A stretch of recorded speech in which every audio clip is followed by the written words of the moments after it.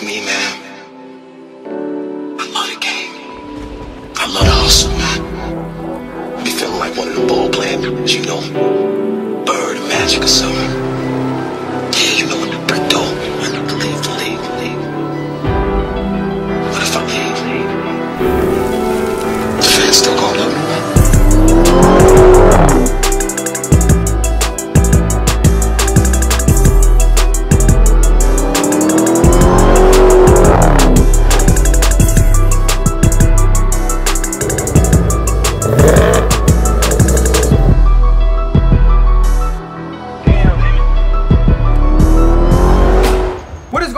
Welcome back to the channel. I hope you guys are all having a fantastic day. We are back with another banger. We're gonna be taking delivery of yet another vehicle today.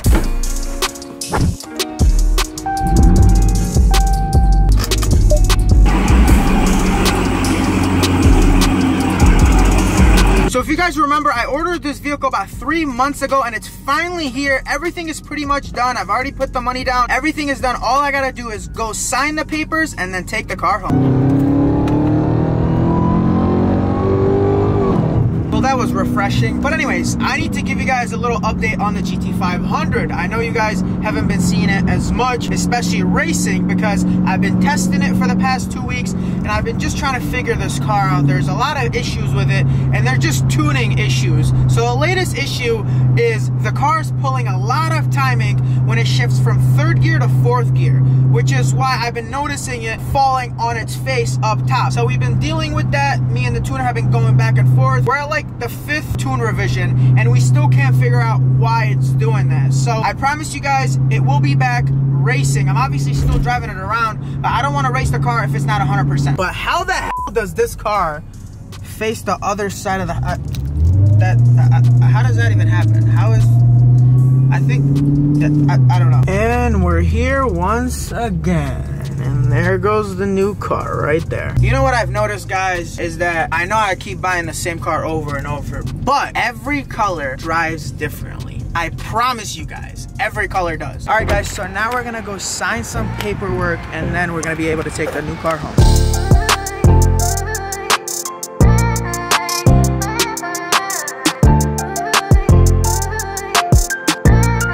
We're all done signing and we're gonna be taking home more red keys. Alrighty boys, we're done signing the paperwork. Now it's time to show you guys the car. So here is my 2022 Dodge Charger Hellcat in this beautiful smoke show gray. And we also got red interior. Look at this. Woof. Beautiful red leather seats. Got the Hellcat symbol right here. Let's close it up. We got these wheels this time, different wheels than what I got on my Hellcat. We also got the sunroof. This is a $83,000 spec. I'll go over everything we got in this, and yeah, it's here. It took about 3 months to get here, but now we have not one Hellcat, but two. We got another one over there as well. So here's the window sticker, 2022 Charger SRT Hellcat wide body. Starts at 75, ended up at 83. We got the sunroof, we got the smoke show color, which was 400. We got the travel and nav group, and that's pretty much it. The sunroof also was 2,000. Gas guzzler tax 2,000, and it came out to $83,000. So now we're gonna be taking this thing home. Official start in the new Hellcat, and it has 14 miles. It's brand spanking new, and it has a full tank of gas, which I really appreciate, knowing how expensive gas prices are nowadays. I hope they didn't put 87 in here. I doubt they would put 87 in here, and it's hot as heck in here because we don't have any tints.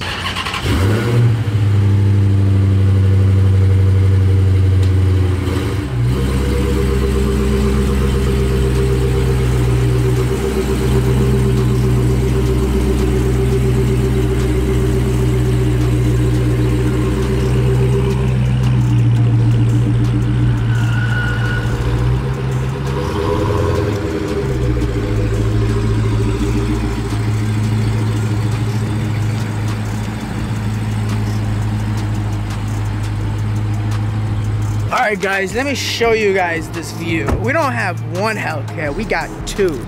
Look at that. Ooh, they look so good next to each other. You can see that this thing is literally slammed on the ground. This thing has the stock height. We got different wheels on both. This has these wheels and this has that. Both have red brakes, but they look so good next to each other. Both have the same hood, by the way, which is like the red eye hood. One is tinted, one isn't. Both have red interior, and they just look so good next to each other. Alrighty, boys, let's get out of this heat.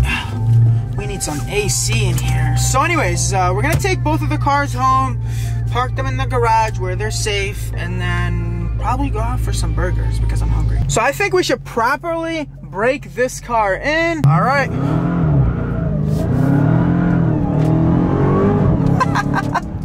Now that's how you properly break a Hellcat in. Actually, do not do a pull if you only have 15 miles on your car. Don't be an idiot like me. So why don't we race both Hellcats? Go.